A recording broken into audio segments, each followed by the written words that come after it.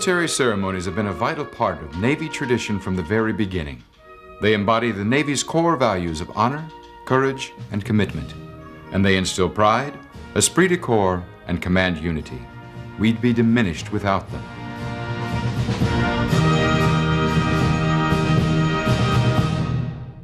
But there are other ceremonies and customs which you may encounter that are actually contrary to our core values.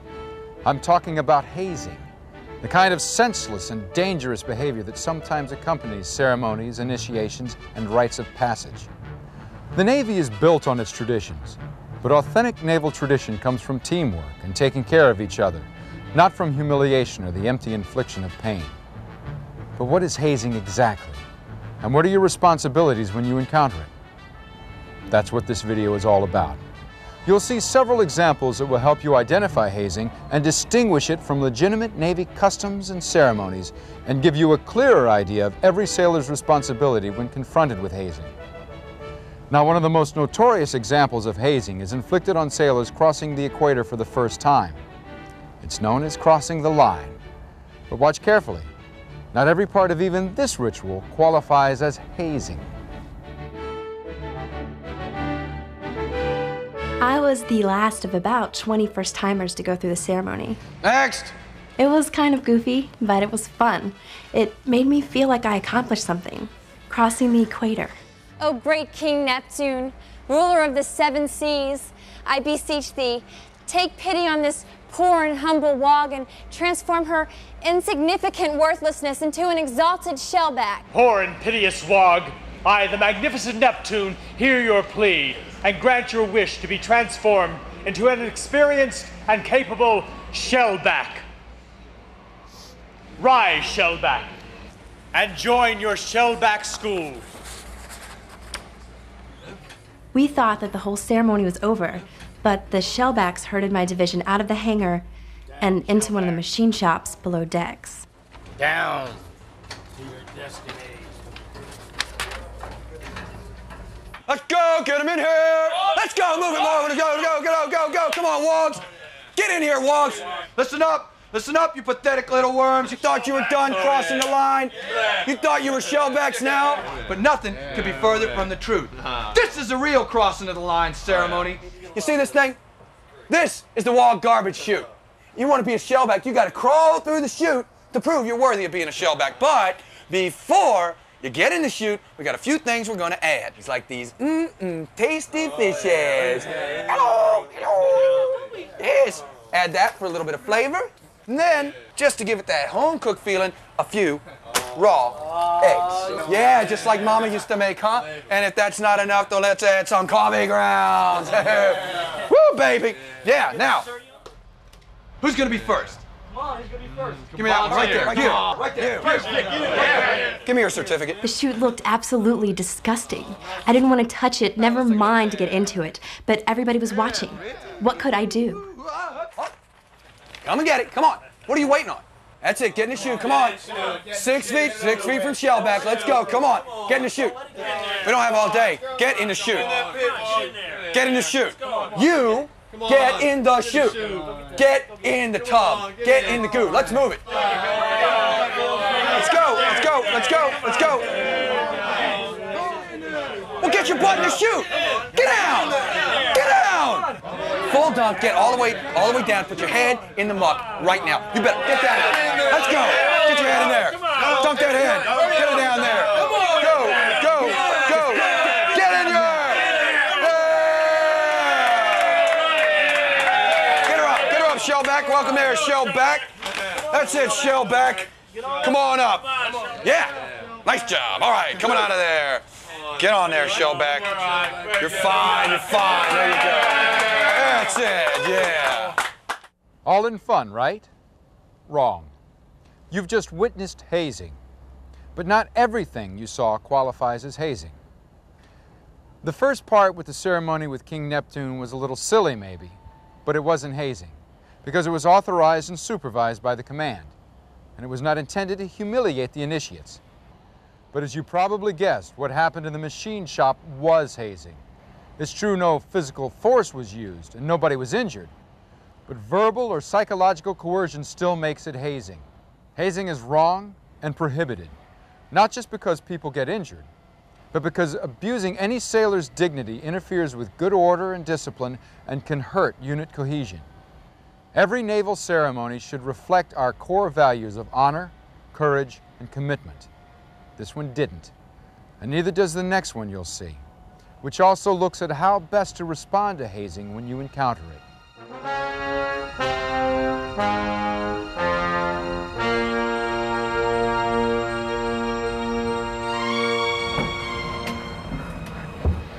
Welcome aboard. I'm Petty Officer Davis. I'm in your division. I'll be checking you in and showing you around. So why don't we stow your gear and go meet the chief of the boat? Okay, leave the head first and clean up a bit. Oh yeah, sure. Here's the head. I'll wait for you up in the mess decks. It's just up the ladder to the right. Okay, thanks a lot. Hey, you new on board? Yes, I'm MM3 Williams, IB in Auxiliary Division. I'm in A-Gang too. Have you had your official welcome yet? No, I haven't. Okay then, first thing, come with me and we'll give you the official greeting. Okay. This way. I was really excited about getting posted to this new boat. I mean, I was kind of in a hurry to get this welcoming over with so I could report to the cobb and, you know, start settling in. Welcome aboard. Now you get the official welcome. We're gonna initiate you. Welcome aboard. Have a seat. Got the tape. Great. Put your hand on your leg. Let's Stay right there. I don't like getting tied up. Never have. Even when I was a kid. It makes me nervous. But I figured it would go fast if I just let them do their thing. Hey, fun, guys. I gotta report to the cobb. Man, shut up. That's enough. It's fun, guys, but I have to report to the cobb now. That's enough now. Hey, I said that's enough. Man, shut up. Let me go. Hey, go. Man, shut up. Let's get out of here. Don't tell anybody about us and you'll be real sorry. Real sorry. Real sorry. Shut up. Being on a sub doesn't make me claustrophobic. But getting tied up, I was so mad and I was scared and I thought I was going to get sick. But luckily somebody came along real quick. It was all that noise, I guess. Hey, you okay? Yo, man. You okay, man? Yeah, I think so. I'm Tony Ruiz. I'm Martin Williams. I shake your hand, but Yeah, I've been on this boat a while. I know for a fact the CEO and the chief of the boat won't approve of this kind of stuff. I think I'll be back here all night. You need to report this immediately. Yeah, well, you know, I don't want everybody to be thinking I'm some kind of rat on my very first day. Hey, listen, this is hazing. It's prohibited, it's wrong. It won't just end with you.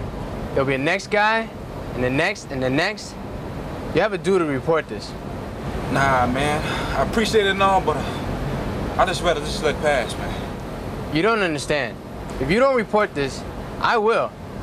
I'll have no choice. We both have a responsibility to report hazing. Every sailor in the Navy does. All right, go ahead, lead the way. Wiz and I, we reported the incident to my new cobb. And Professor Williams, come on in. Have a seat. Later that day, my chief ordered me to report to the cobb. The first thing I want to let you know is that the CEO has appointed an investigating officer. An investigation is already underway. He's totally against hazing. He'll make sure these guys are dealt with, okay? Okay, cobb. All right. The main reason why I asked you here is to see how you're doing. Well, I'm doing fine. I just didn't know I could openly come to you like this. You know, I would have come to you earlier. I'm fine. Oh, I know how tough this is. It could be traumatic, especially when you're the new guy. But I just want you to know that if you need to talk to me, you can come see me anytime, or I can arrange to have you talk to the Chaplain Family Services Center. Okay, Carl. One more thing. If there are any reprisals over this, anything at all, I want to know about it immediately. Williams, what happened to you goes against Navy policy and core values, and it will not be tolerated on this ship. If you help cover it up, it will just continue with new crew members. We all need to work together so this stops, okay? Let's go. All right, that's it for now, but if you need to talk to me, you can come see me anytime. All right, carry on. Thanks a lot, Carl. All right. In the last scene, we heard that the commanding officer had been notified of the hazing incident and initiated an investigation. And of course, it's true that the chain of command bears a large part of the responsibility for dealing with hazing. But it's also important to remember that everyone in the Navy has a responsibility to report hazing, from seaman to admiral. Victims, bystanders, even perpetrators. Eliminating hazing isn't just a command responsibility, it's everyone's responsibility. This scene also demonstrated the right way for supervisors to take care of the victims of hazing. Remember that they are victims, not criminals. It's vital to make sure that their rights and dignity are respected and that they get whatever support they need. And that applies even if the hazing victim apparently consented to being hazed.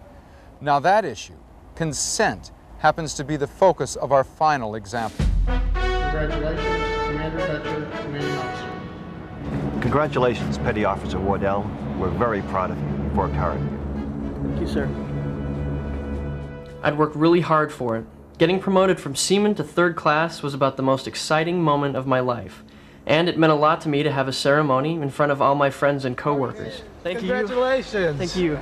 Yeah, I'm looking forward to it. You gotta enjoy it. Oh, I've been waiting a long time for this. It's tradition. You gotta have the bruises. Without the bruises, just like everybody else. You gotta have that bruise. Good time. Oh, Wardell, give it to him. Come on, Simmons. Oh, yeah. All right. Right after the official ceremony, I went back to my work center. Of course, I knew what was waiting for me. You ready there, Wardell?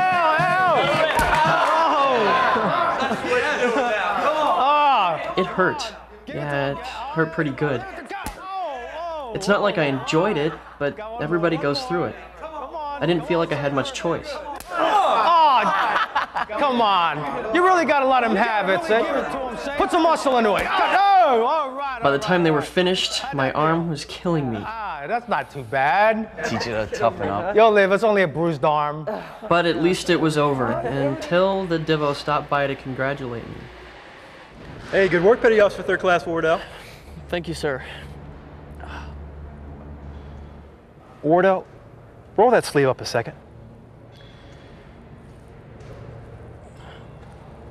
What happened to you? Oh, it's no problem, sir. Tacking on is prohibited. I thought I made that quite clear. It's okay, sir, that I let them do it. I didn't have a problem with it. It's Navy tradition. You think that's tradition, huh? That's not tradition. It's a serious violation. Raise that arm over your head. Right. I want that shoulder looked at. Report to the clinic. And when you get back, I'm calling quarters. We're all going to have a little talk. Yes, sir.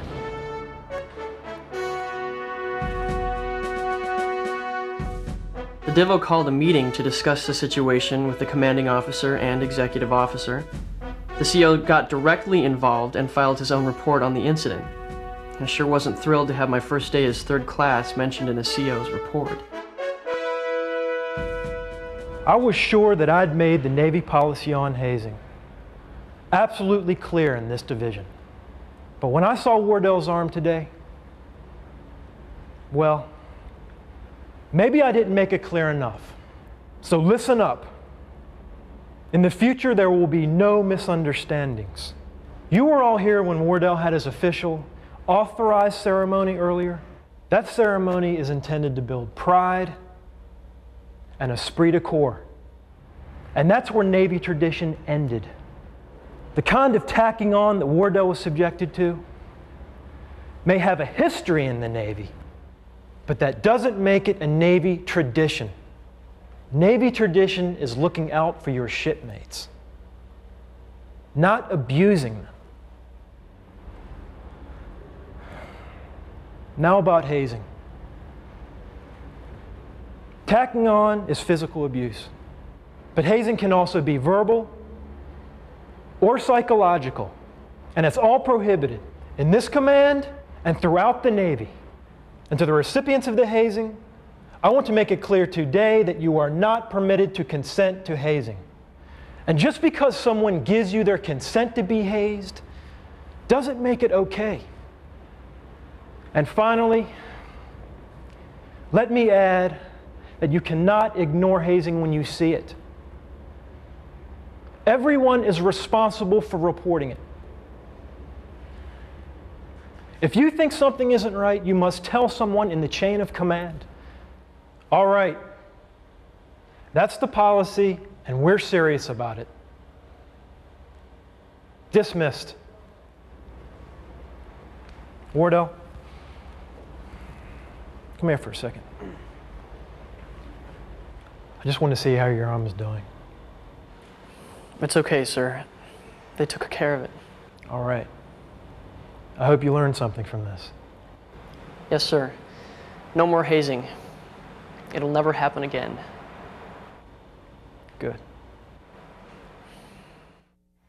By now you may be thinking that just about anything could be hazing, but that's not really the case.